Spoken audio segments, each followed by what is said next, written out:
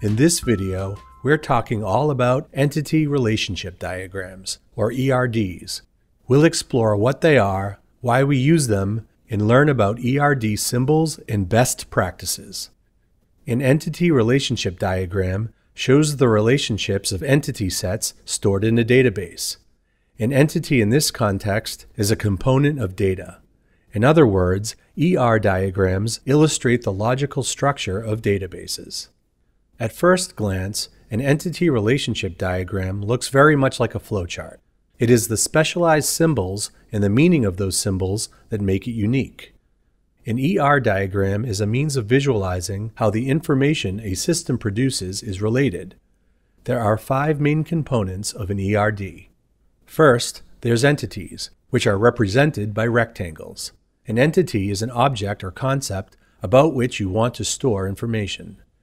A weak entity, represented by a rectangle with a double outline, is an entity that must be defined by a foreign key relationship with another entity, as it cannot be uniquely identified by its own attributes alone. Actions, which are represented by diamond shapes, show how 2 entities share information in the database. In some cases, entities can be self-linked. For example, employees can supervise other employees. Attributes are represented by ovals. A key attribute is the unique distinguishing characteristic of the entity. For example, an employee's social security number might be the employee's key attribute. A multi-valued attribute, an oval with a double outline, can have more than one value. For example, an employee entity can have multiple skill values. A derived attribute, an oval with a dotted outline, is based on another attribute. For example, an employee's monthly salary is based on the employee's annual salary. Connecting lines are solid lines that connect attributes to show the relationships of entities in the diagram. Cardinality specifies how many instances of an entity relate to one instance of another entity.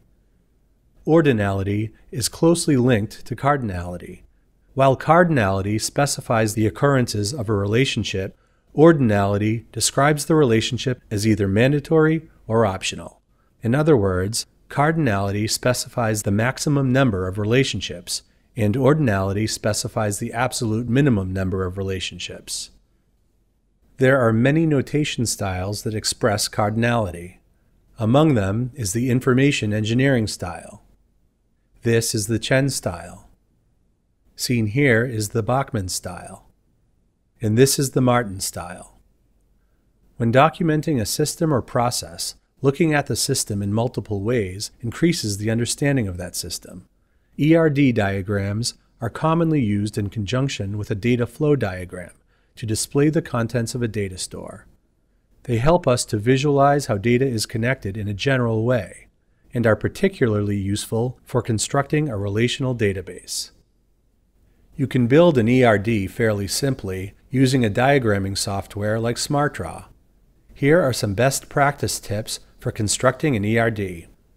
The first step in making an ERD is to identify all of the entities you will use. An entity is nothing more than a rectangle with a description of something that your system stores information about. This could be a customer, a manager, an invoice, a schedule, etc. Draw a rectangle for each entity you can think of on your page. Examine the entities to see if they are related. If so, draw a solid line connecting the 2 entities. Now, describe the relationship. Draw an action diamond between the 2 entities on the line you just added. In the diamond, write a brief description of how they are related. Any key attributes of entities should be added using oval-shaped symbols. Continue to connect the entities with lines, adding diamonds to describe each relationship until all relationships have been defined.